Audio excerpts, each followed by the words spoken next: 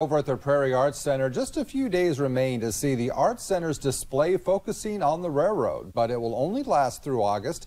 The display takes rail enthusiasts back in time by viewing old railroad logos and how the artwork has evolved into today's current and modern railroad looks.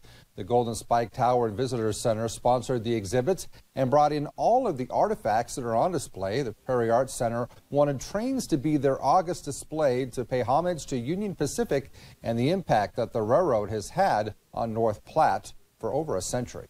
North Platte has a very rich history, and Union Pacific is part of that. And so we like to take an opportunity to really look at what our community has to offer, and so we focused in on the railroad with Golden Spike. We love our partnership with them. They came in this last weekend during Art Affair and did some free painting projects with kids, and so we just really appreciate the partnerships that we have in the community and a chance to really share how much they mean to this community and the history that they do have here. Yeah.